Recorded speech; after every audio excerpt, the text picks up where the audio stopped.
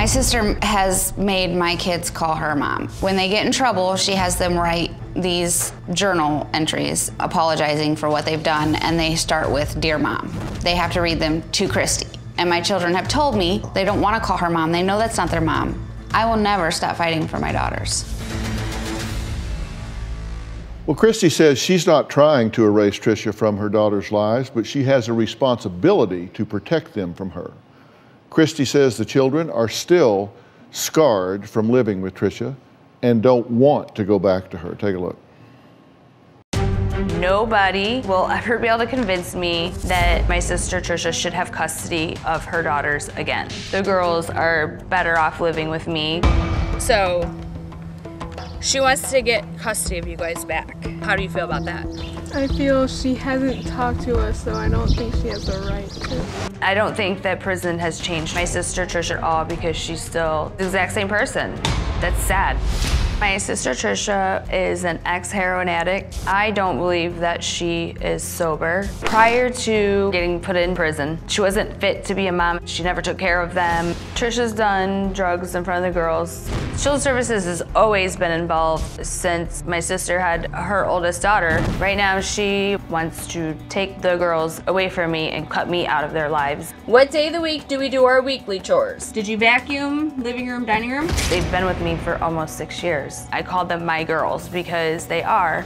There was never a verbal agreement between my sister Tricia and I stating anything of the nature of once she was done with her sentence that I would sign custody of the girls back over to her. I've never banned her from visiting. She stopped on her own. She doesn't call. I'm not gonna hunt her down. Tricia doesn't follow guidelines as far as like visitation with the girls. We had set up for her to come over and have a 2-hour supervised visitation. She ended up staying 8 hours.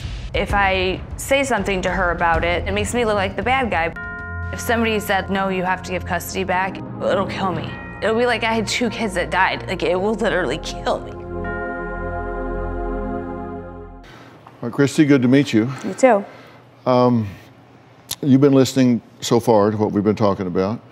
I'll first give you a chance to respond to anything that's been said so far. She has called Children's Services on me. Every time that Children's Services has been called on me, I've been cleared. I take extremely good care of her daughters. I have. We never had a verbal agreement. Yeah. That you would receive. No, we did not. So Yes, stop we right did. now. You had your chance to say what you wanted to, so now it's my turn. We never had an agreement. Her attorney was there on her behalf when the day I won full permanent custody of the girls, who said that it was her wish, that that is where she wanted them to be placed.